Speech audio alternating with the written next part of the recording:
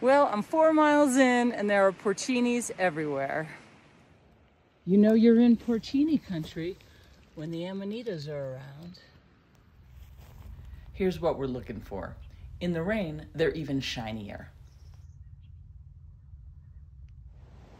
Bulbous stem, fine white reticulation pattern on the stem, pores on the underside of the cap, and they can be white when young or yellow when mature. And of course this beautiful red-brown top like a pretzel bun. Looks a little like a porcini. Oh, see those markings on the stem? Not a porcini.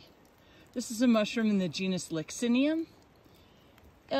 Some people eat them, some people have gotten sick from them, so I usually just leave them be. Okay, this guy is just messing with me.